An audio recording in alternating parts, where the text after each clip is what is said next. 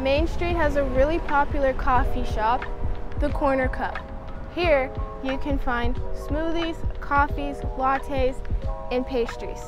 Let's come inside and talk to the owner, Michael.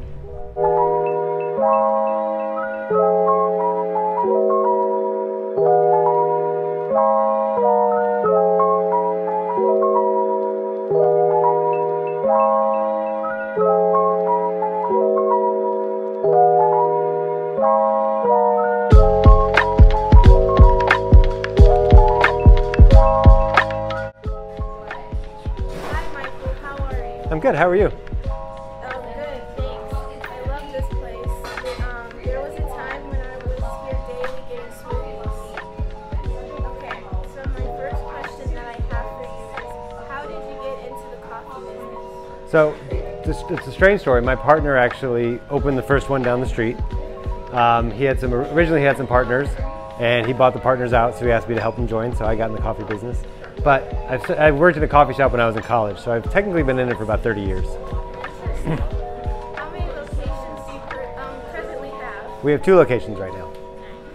How did you come up with your coffee menu? So the original owners created some of it, but then Rich, the other owner of the shop, he creates all of our specialty and seasonal drinks with some input from our staff though. Our staff actually gives us some ideas about things, and then that's where the lavender latte came from. Is we had a staff member who was like, "Hey, I want to do a lavender latte." Like, cool, we did it. So. What was your best-selling coffee? Our best-selling coffee of all time is our Be Naughty drink. It started as a specialty, as a seasonal drink, and then we moved it over to the specialty side, and it's far and wide the most selling drink we've ever had. What made you choose Tucker, specifically Main Street? We wanted to be we like to be part of the community, and when we find a location that we literally can be part of the Main Street part, we want to be part of that.